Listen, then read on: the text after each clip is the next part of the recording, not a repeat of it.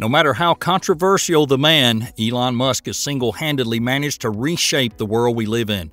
In just about a decade or two, he redrew the map of personal mobility by making electric cars cool. He put American astronauts into space from American soil once again, and he's now working to dig tunnels underneath our cities to forever cure us of the plague of congestion. And there's one more thing Musk is planning to do, one that will forever cement his place in the history of the human race: land a crew of people on Mars, effectively opening the door to humanity's colonization of the solar system. Notably, while Elon Musk recently promised Starship will attempt orbital launch soon, he also revealed how Starship will land on Mars.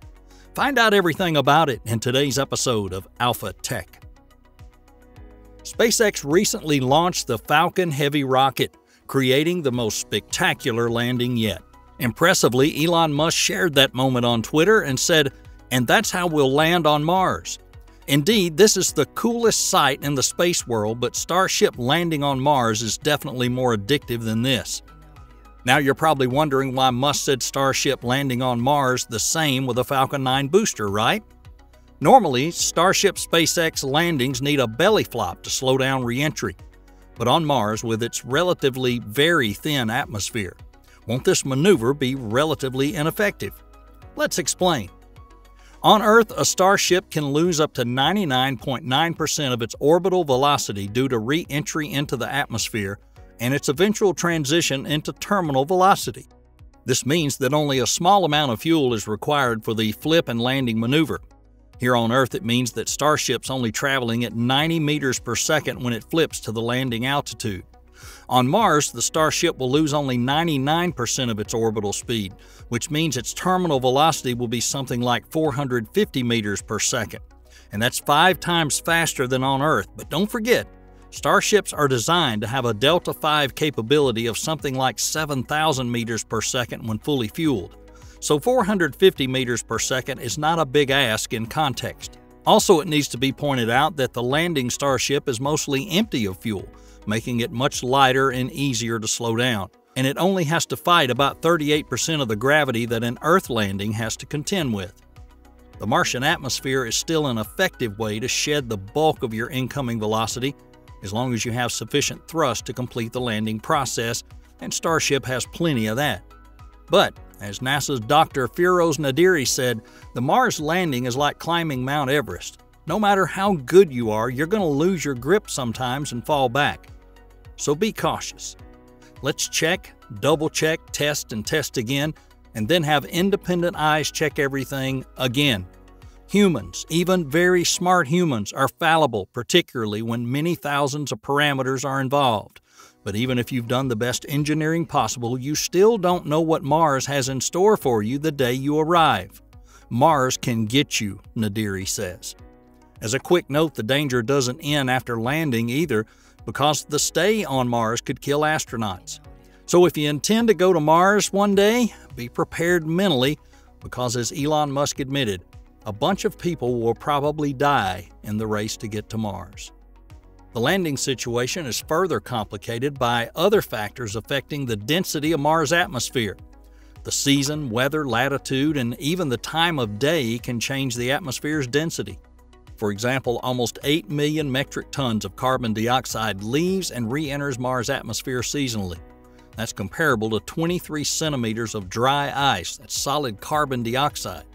Researchers are working on modeling Mars' atmospheric changes so the astronauts can land within a sufficiently dense portion that will provide enough visibility. Planners are considering whether the arriving spacecraft should immediately proceed to the surface, possibly easier from an operational standpoint, or park in orbit before landing. Parking in orbit gives astronauts more flexibility in case a dust storm strikes, similar to when airplanes circle an airport in bad weather. Despite all difficulty, SpaceX plans to beat even NASA and land on Mars before the end of the decade. NASA intends to land the first astronauts on Mars by about 2040. Meanwhile, SpaceX President and Chief Operating Officer Gwynne Shotwell says they'll beat NASA in the Mars race by at least a decade. If earlier everyone had looked at such statements with a smirk, now such words are treated with all seriousness. SpaceX, under the leadership of its CEO Elon Musk, has achieved what once was considered science fiction, including the reusable use of Falcon 9 rockets. Musk's long-term goal is to establish a human settlement on Mars. Starship, a massive reusable rocket that SpaceX is developing at its facility in Boca Chica, Texas, is intended to be a tool to achieve this goal, since its power and capacity will be enough to deliver the first settlers together with supplies to the Red Planet. What needs to happen before Shotwell's prediction becomes reality? When the Super Heavy rocket launches with Starship take place, a lot needs to happen in a short time for Shotwell's promise of people on Mars to come true before the end of the decade. First of all, the rocket must successfully carry out orbital missions. At the same time, both the carrier and the Starship must return and land without incident. According to Musk, these flights will happen during the next 2 months. Then SpaceX will have to prove it's capable of refueling in orbit. The operation's crucial for the Human Landing System spacecraft, which will deliver astronauts and cargo to the moon and back as part of the NASA Artemis project. SpaceX currently plans to conduct an unmanned mission to the surface of the moon in 2024 and then land the first people on the moon the next year. If all goes well, SpaceX may be ready to send a spacecraft to Mars. The last launch window to the Red Planet this decade will open in late 2028 and early 2029. In order for Shotwell's promise to be fulfilled, the first human expedition to Mars must depart from Earth at this time. The journey involves great danger, radiation, harsh microgravity conditions that will threaten astronauts during a flight to Mars. It's expected that after landing on the Red Planet, the pioneers will face many harsh conditions bordering on deadly danger.